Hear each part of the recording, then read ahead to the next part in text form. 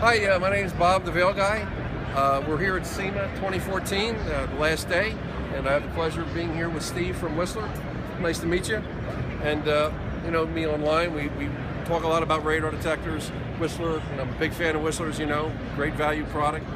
The thing is, though, Whistler does a lot more than just radar detectors, and so we're at their booth here at SEMA, and Steve is going to be head of product development, and he's going to introduce us, and I'm going to learn as much as you guys are of some of the new products that Whistler is offering for 2014-2015. Okay. So, Steve, I'm going to turn it over to you. Thanks, Bob, for the introduction. My pleasure. What we have here is the MotoGlo helmet light.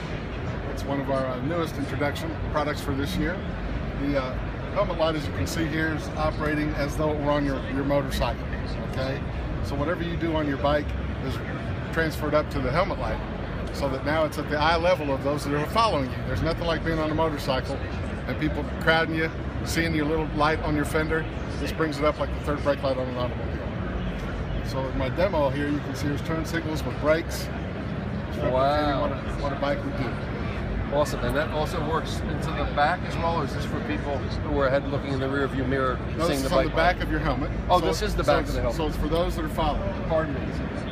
That's on a full helmet, where this is the half helmet version. Brilliant. And may I ask what the retail is going to be for next year? Retail target is $99. $99, and this is actually the unit. That's right, Bob. Go ahead, please. It adheres to the helmet using 3M tape.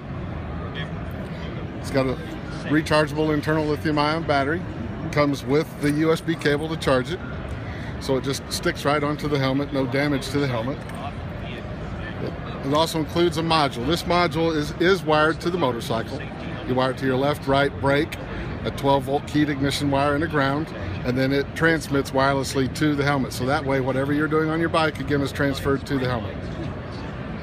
Fabulous.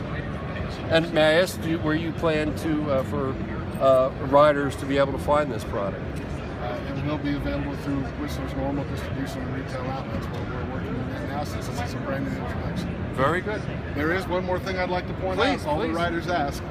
It can be paired to multiple motorcycles. For those that have multiple motorcycles, you can pair your helmet to those. You can also turn yours off if you are the rider, so that your passenger doesn't have it in their face, and your passenger's helmet then is the one that the followers see. So, very well thought out product. May I ask, is this basically the first of its kind for riders of this effect? It is one of the first of its kind. I've not seen this in the U.S. open market. Very good, very forward thinking, great product, motorcycle riders, safety.